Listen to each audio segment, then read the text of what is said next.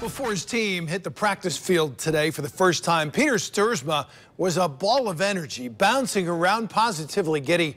Hope is about to kick off year 3 under his leadership, and if the trend continues, this should be a fun year in Holland. The Flying Dutchman held their first fall practice this afternoon, and they opened this season with big expectations. Stuursma inherited a 2-8 program when he was hired.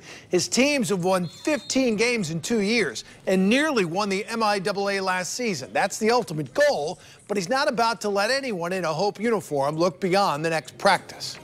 Our first year we went 7-3, then we went 8-2, and of course there's a logical step to that next piece. But it all starts with the process. It starts with what we did last spring, what we did in the summertime as far as strength training, and what we're going to do today. I'm confident in the way our guys perform. I'm confident in the way our guys have showed up in shape. I'm confident in the way they interact with each other and in meetings and the culture of our team.